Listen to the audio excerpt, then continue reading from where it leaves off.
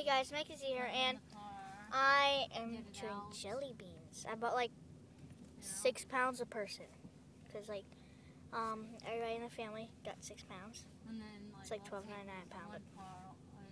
That's pretty cheap.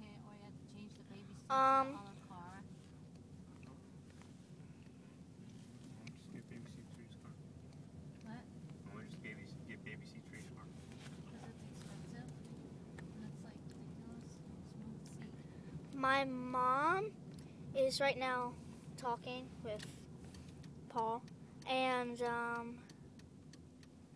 yeah, spring break started.